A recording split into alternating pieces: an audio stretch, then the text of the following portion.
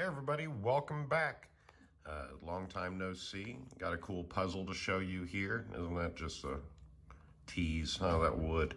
Anyways, I haven't had any puzzles to show lately because I haven't solved anything. And then just in the last week, I went through several really complicated puzzles and got them solved. So now we got things to share. So this is Lockbox. It was released on Cubic Dissection that's my cat, last year. And this is designed and built by Eric Fuller, who's just a genius designer. You should look up his work. He's been doing this for like 20 years or so. This is Lockbox, which he considers to be one of his best designs. And I can't argue that. It's made of a figured waterfall sapel. There's about 40 of these with this wood. A total of about 80 or so of these total. He says he might return to it later in the year. He's not big on like limited releases and things like that, so we might see this again. But right now, it's super rare. It's a great puzzle. It combines, a puzzle box, because you see that, right? A puzzle lock, right? Another type of puzzle we'll get to, and a sequential discovery, because there's multiple things to do in here and find. Tools and all that. It also has one of my favorite things about puzzle boxes that I like, is that when you look at them from the outside, that they seem kind of arcane, in the sense of like, well, what's this divot? What are these notches? What's this? What's that? What does that do? It screams, hey, there's mystery to find. The key is interesting. If you look at it, you'll see that the metal pins seem to be bolted all the way through. But if you look on this side, they don't seem to be glued in. Look, they even move when you run your finger over them. If you were to, try to push this in and turn it, doesn't do anything. And, you can pull it out. But if you don't pull it out just right, you're going to catch that, which kind of gives you a clue. Now, if there's more going on with this key, because you need to be, there's not a whole lot to go off of right here. So you start playing with the pins and you notice they all pop out. Well, all except for one. So rather than going through the 100 and plus combinations that you can create in here, because it really is like that, I drew a bunch of them up and still missed a few. And that's why it took me 6 weeks to solve this. I'm not ashamed to admit it. The polarity matters, a lot of this matters. So if you were to just, put a pin in here and try to see if maybe a different combination does something different, you would find that this turns like a key. Stops, seems about right, but it's not doing anything. If you were to reverse the polarity, because I believe in the first step, having matching polarity would have been too easy, so you got to know to turn it around. Hear that? Now, if you were to click it, you can bring it down, and you will get nowhere with this puzzle. This will, see that goes over and you'll be like, oh wow, now I got to go over here, and you're led down a path that is incorrect, and it's intentional. The idea here is that let's relock it, there we go, is that you click it, oops, got to turn this around backwards, and then push it up. You reverse the polarity, which pushes a pin in there out of the way so you can slide this up. Something interesting is when it's slid up, there is a groove inside, and then when you get it high enough in right position, not too high, not too low, this will just naturally, slide right into it. And once this is into this and this is up, the bottom piece can move now, which really screams at me and everyone else, I would think, a lot of people trying to solve. Let's get this back. See what I mean about it having to be just right. That's wide open. It doesn't want to come down. But if you let it rest, and it's also kind of hard to do on camera. There we go. This is completely available now. But that's also what took me the longest to figure out. Because what I've discovered was, if you put a pin here, that's what blocks it from turning. You can't have something high here. If you have something high here, it blocks it from turning past a quarter way, see? If you put it in the fourth place, you can't turn it at all. You just get that little bit of left. That was the start position. So we've got to put it up in the front, okay? And now we can go in all the way around. But remember what we saw earlier that we're not using now, and that's this. Obviously that hole and having these pins denotes that, you know, you can extend this and lock it. So if you're to do that, and anyone that has one of these that hasn't solved it yet or even tried it, be careful with these. When they are in reverse polarity, they can go flying. Now that it's longer, you'll find that you can turn it and it goes in deeper. And now it goes all the way around. So we're not getting any action. Maybe the polarity is wrong. So we're on reverse. Let's go ahead to the same polarity, put it back in. Now when you turn it, loud clicks. And this had me stuck for quite a while. I would put pins in here and try to find ways to work it like a puzzle box, get it open. And what I really was missing was earlier what I said is how these have to have all the combinations mapped out. And I was short probably like 6. And one of them was the right one. So what we have to do is put a small one here.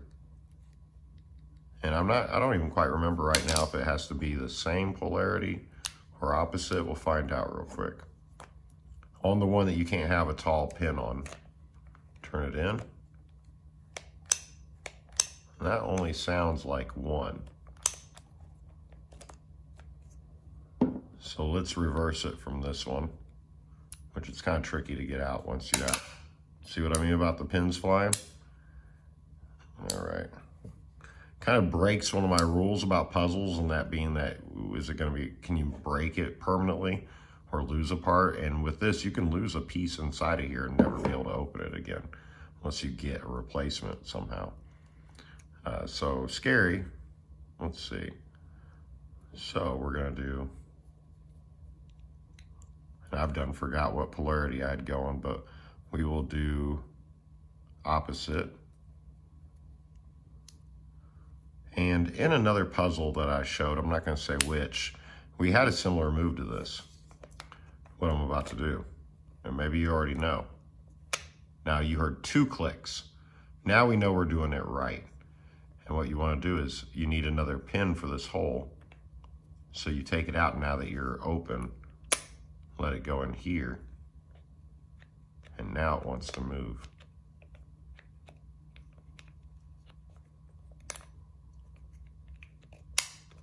Oops. Or I did it wrong again. There we go. Popped up. And now the bottom piece is what slides out. And you get the date, June of 2020, when this was released. And inside, you have now a coin. And it's now a coin release puzzle too. It's like wearing all the hats. This is, I have no idea. It's one of those like game token type coins or that you would use for like Dungeons and Dragons. I do like it's this odd shape and you have to kind of wedge it in there. And I just locked it back. Well, let's look. There you go. So there's a sequence. There's a nice area here to hold something in. I like that about this. It just keeps giving. The wood is amazing. Puzzling. It took me a long time. It isn't a long puzzle to get through, and I have heard other people saying that they just naturally went through this, like it made sense to them, so that's fine. People are gonna just, you know, do the things the first time, but it gave me a lot of puzzling value. And what I tend to do is I'm gonna be sending this off to a friend to try out, and when I usually send a puzzle off is when I film it, so here we are. So I think this is a great puzzle. Eric Fuller is a genius, I think, with this design stuff. This one will be staying in my collection for the foreseeable future, and I just think it's really great. The wood choice here, the simplicity of it, There's just a lot going on. It was very rewarding to solve and to get the ahas from. I had a lot of people try to help me with this one, and this is a hard puzzle to hint at, I guess. I mean, really, with the key things, other than just telling someone what the combination is, I mean, how do you help them? So I get it. I think it's really cool that you can see down in here and see kind of what the teeth do to kind of guide you on a path. I think it's nice how it's laser cut. Scoring this, I mean, 95% easily. This one made me want to collect puzzles, you know, not just solve them, but actually keep them and show them to other people and go through the whole experience. Even though with the current situation of the world, it's kind of hard to have that moment, but you know, hey, the longer it takes for that moments to happen, those guests to come over, the more, you know, rare this puzzle will be, and it'll be more of a rewarding experience to share with others. So let's reset it. It's really simple to reset. I would have already been reset if I'd put the two pieces back. This right here wedges in just like that. I want to clear the clearance there of the wood so we don't scratch it up inside, and then give it just a little push. We don't want to wedge it in there permanently. We just don't want it rattling around either.